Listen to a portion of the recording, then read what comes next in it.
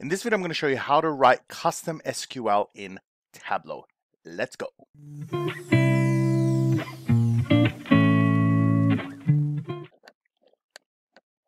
Hello, here we are again for another Tableau video. I'm super happy because I just got my morning routine cookies and cream from Starbucks. This is not a commercial for Starbucks, by the way. I just really like Starbucks, and there's like a drive-through right down the street from me. So I've just been having it all the time while we've been in lockdown, and it has been sweet.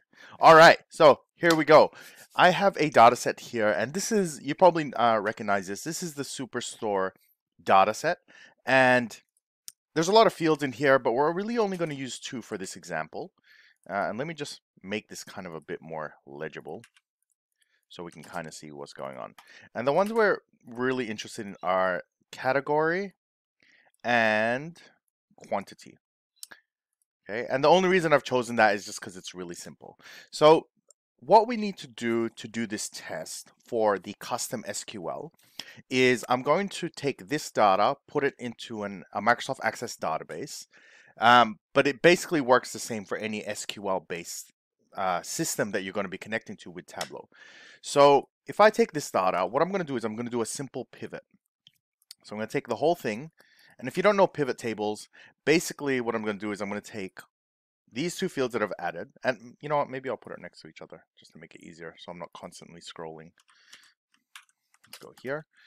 And what I want to do is I want to add up all the quantities but group them by the category. So that's easy enough. So let's go insert. I'm going to do a pivot table, and I'm going to add that in. So let me just move my face over here for a second.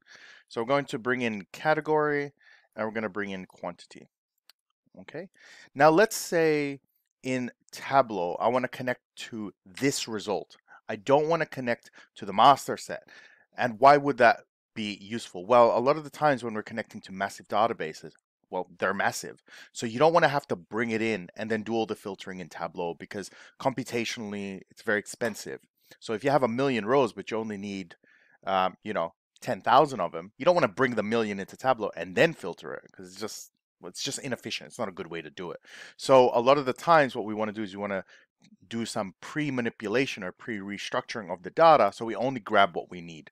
You can do that in the respective system. For example, now that I've brought that data in here, right? It's the same data. I can write a query in here to achieve the exact same thing as I have here, which I can do right now. So if I do a query, and let's just move my face again. If I do a query like this, okay, category, and let's get quantity, and we're going to make this a sum. Okay, I get the exact same results. So I can save this query and go, quantity extraction. All right, let's call it that. I can connect directly to this query, or I can connect directly to the table from Tableau. So let's do that. Let me open up my Tableau. Give me time to sip. Oh yeah. Okay. So now we're going to connect to this Access database. So we're going to go Microsoft Access. Now from memory, Tableau Public, you won't be able to do this because I think Microsoft Access is not part of your choice, but I can't remember exactly. So Microsoft Access, I'm going to look for that file. Okay, custom SQL. I'm going to open. I'm going to go open again.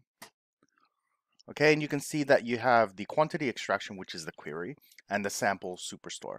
And one thing I actually recommend if you have tables, put like a letter Q in front of it and a letter T. That way you know which ones are tables and which ones are queries. A little helpful tip when you have heaps of them. So I can connect directly to this query. Okay, and I can grab it.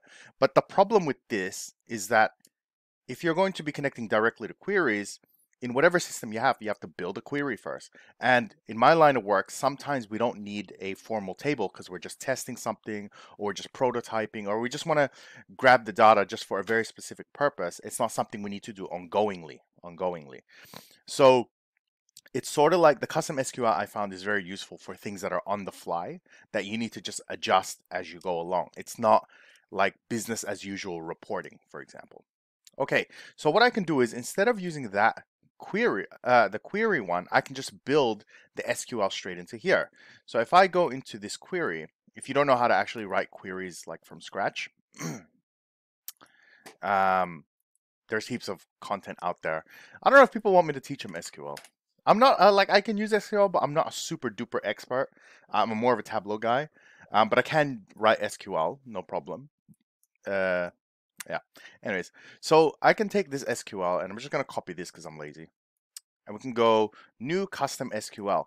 Now, from memory, the custom SQL only appears when you connect to databases. But I have heard in earlier versions you could do it with any data set, but I don't know how true that is, or the forums that I was reading was actually just wrong. Okay, so now you have your query here, and for every query, it's usually structured in a certain way, so it's like a bit more legible. All right, like that.